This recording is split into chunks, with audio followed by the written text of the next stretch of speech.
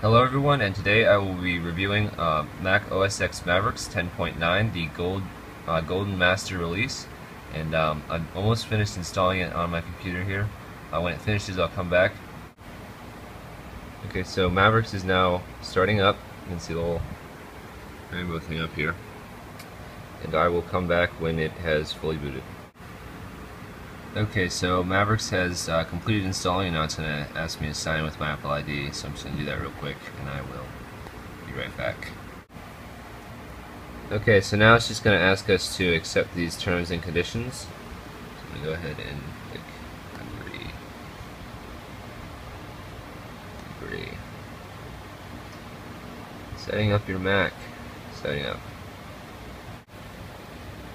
Okay, so it's finally logged in, got into the login screen. So you can see it looks a little bit different than the mountain lion, more flat like iOS 7. I think it's called skeuomorphic design.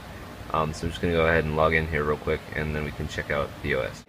Okay, so I've logged into OS X Mavericks, and you can see that if I get to About This Mac, I'm actually running version 10.9 Golden Master, build 13A598, which is believed to be the version that will be released to the public supposedly in late October.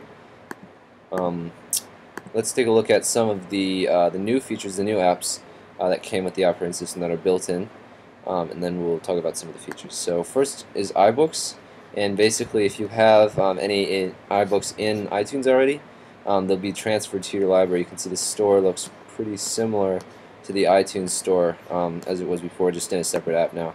So I've got a couple PDFs that it found, and I have Winnie the Pooh, I guess, for whatever reason.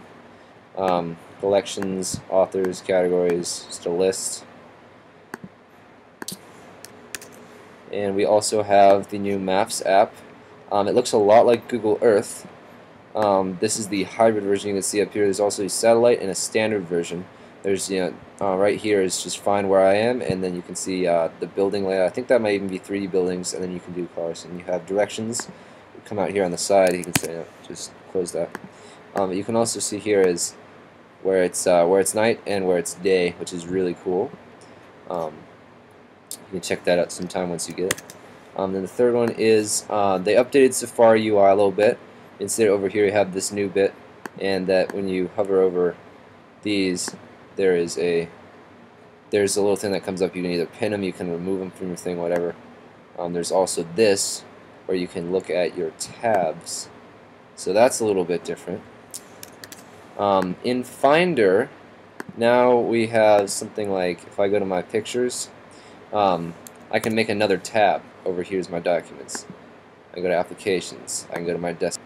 So you can have multiple tabs open instead of having windows, and you can actually sort your files by tags instead of having them like colored and stuff. I mean, you can still do that. A lot of the features are still the same. You have notification center, looks very similar, except there's this messages thing. As far as I remember from the initial, when somebody sends you a, there's also do not disturb up here. When somebody sends you a message, it'll pop up in the upper right hand corner, and for at least iMessage, you can reply right in that pop-up. So that's really nice. Some of the new built-in parts of the operating system, including the built-in applications like Apple Maps and iBooks, there's this power-saving nap function, sort of like an iOS, where if you close an application, it'll pause it in the background to conserve battery power, and the compressed memory among new features. So it'll speed up your computer, and it'll save power as well. So you can see here on the side that I'm also running Windows. I actually have 8.1. So if you guys like this video, then please hit the like button, subscribe, drop a comments in the section below if you'd like to see a Windows 8 little preview video before it is released to the public.